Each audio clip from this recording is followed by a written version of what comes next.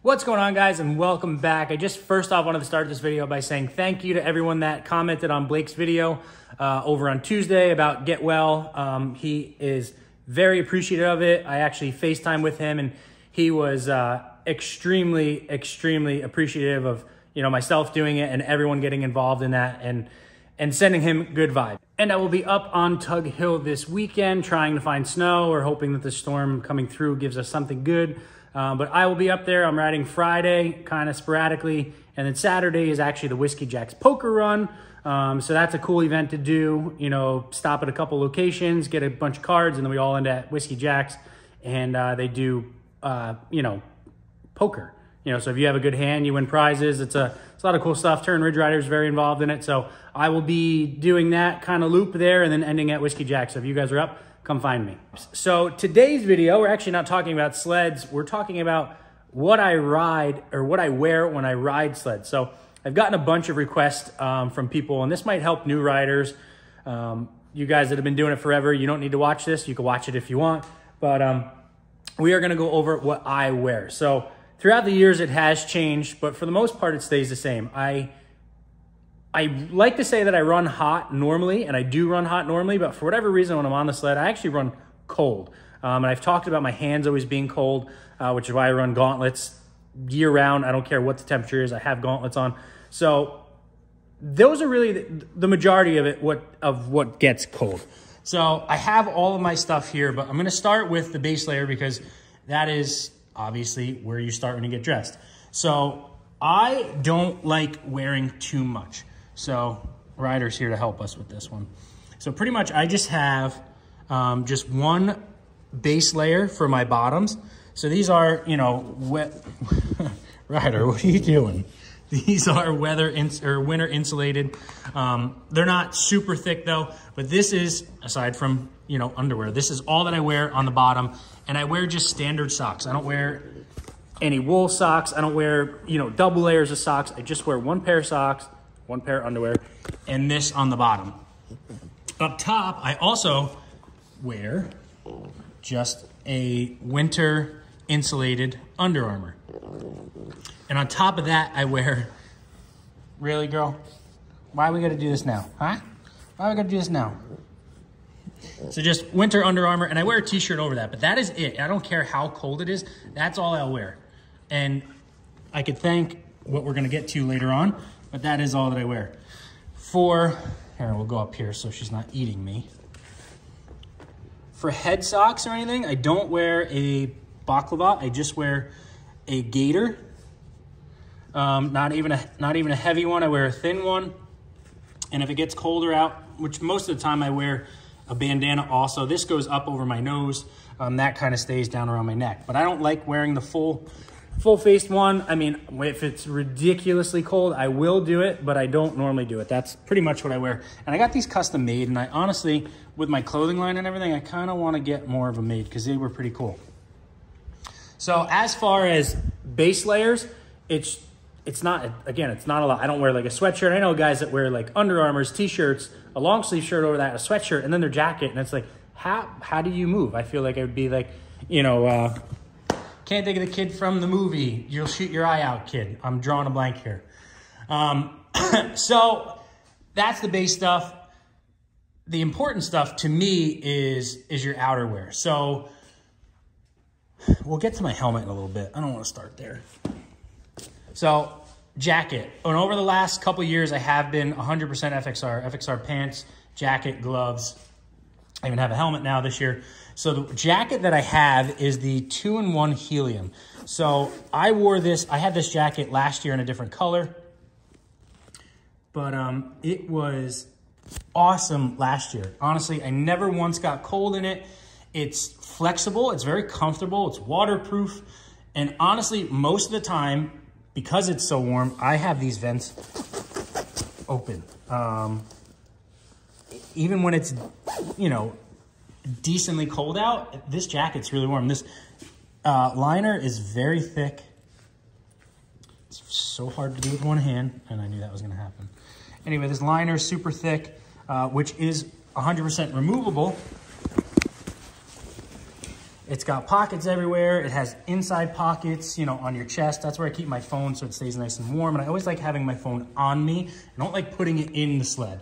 And then I keep, most of the time, GoPro batteries in there too, so they stay nice and warm. So that jacket from FXR is literally awesome. Pants-wise are also FXR, and these are the RRX pants, if I'm not mistaken here. Let's see here. Yep, RRX pant. They are not very thick. They're honestly, I would say probably on the, they would definitely be on the lighter side if I was to, you know, have a whole FXR line up here.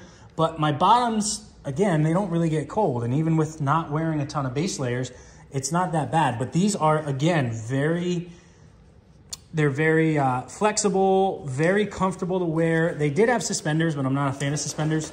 I'm just a mess today.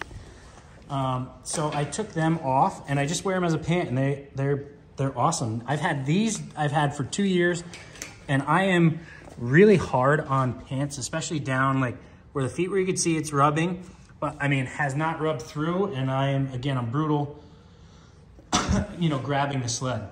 And gloves. I actually don't know what model FXR these are.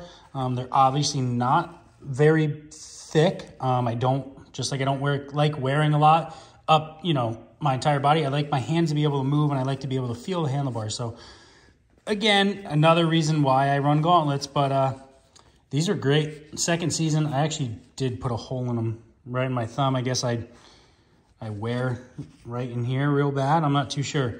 But gloves have been awesome. I'm not very picky on them as long as they're not very big. These work great for what I need.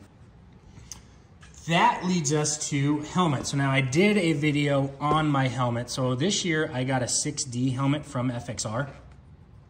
Prior to that, I ran all F2 carbons from Fly. Throughout my entire racing career, all the custom painted ones up there, they're all Flies, which I love them, but I wanted to give this a try. So I like it. I like it to an extent. Well, actually, I don't really have any complaints about it, and we're gonna get to why I'm kind of questioning why I like it or not. But they don't have a cold weather kit. So, and I do this with all my helmets because, again, I kind of run cold when I'm out riding. Ryder, you wanna put the helmet on? Come here. So actually what I did is I went out and I bought, or I didn't go out, but I bought a pack of 100 earplugs for like competition gun guys. So they're black. So I actually went inside the helmet, and you can't even see them right now, but I put earplugs in every single one of the holes in the helmet to stop the wind from coming through, because they don't have a cold weather kit for the 6D. So that was the only way to get around that. And then I used the universal FXR breath box, which does work good. It doesn't connect. I'll pull the goggles out.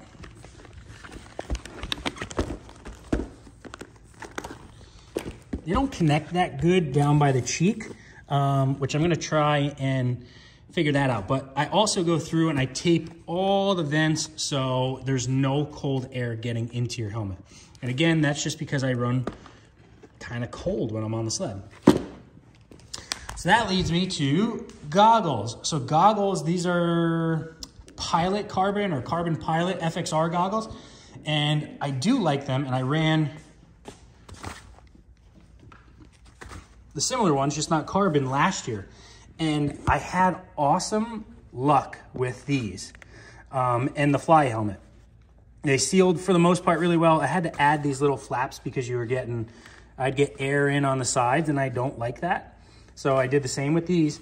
The only problem that I'm having this year, and the only thing that has changed, and again, these goggles I ran all last year and they were all taped up to stop all the wind, is I'm now fogging. So I don't know, I mean, the only thing that's changed is the helmet. So I would assume that it's just the way that this helmet seals, but it's very, very weird because it's both sets of goggles now, and I get it right there, and it starts right in front of my eye, and it just spreads like wildfire. And I can't understand it. So I'm actually gonna bring my Fly helmet with me this weekend, and I'm gonna switch helmets and see if that makes a difference. I don't see why the helmet would have anything to do with the goggles fogging, especially considering these didn't fog last year, but we're gonna try and figure it out. So Pilot carbon Pilot goggles, and then the only thing left, sorry about that, are boots.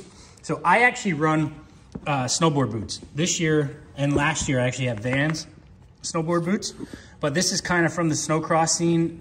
When I raced, we ran snowboard boots because it gives your ankle support. And anytime I'd wear a normal boot when I rode, I just didn't like it. So I stuck with snowboard boots. I've had 32s, I've had Vans, I've had Burtons, I've had a bunch of them. And honestly, they all work good. My feet never, ever, ever, ever get cold. The only thing that I do like to do, and I don't understand how they're not really that waterproof, is I pull the liners out of them when I first get them, and I spray them with, it's like Scotch-Brite or Scotch Guard, not Scotch-Brite, just to waterproof them a little bit better than they are. And honestly, they're great.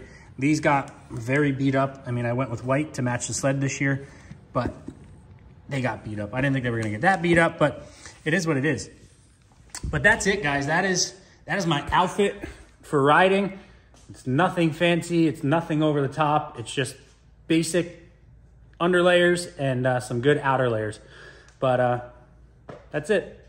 For new riders, if you have any questions, put it down there. I will happy to point you in a direction or give my opinion. For old school riders, maybe you learned something today. Who knows? But that's going to do it for this video, guys. Make sure to like, make sure to subscribe, and I'll see you guys in the next one.